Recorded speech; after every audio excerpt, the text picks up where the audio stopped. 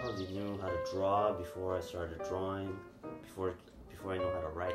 Probably started drawing before I know how to write. Right now with all the media and how people are telling you how to dress, how to be, and I want to help them out by doing the same thing I did with my sister. Making movies for me, it helps me to process what I see in the world and to share that with people. I mean, I always wrote just, for fun, but that was a really important piece to me. It was a way for me to really just self-reflect. You hear a song and you can relate to it. Even for me, I never paid attention so much to the lyrical part of it, but the melodic part of it.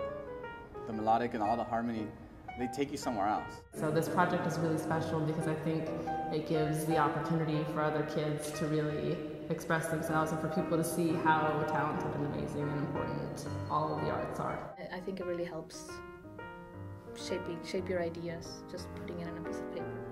Capturing moments that they could keep forever. Art should be honest and uncensored and raw.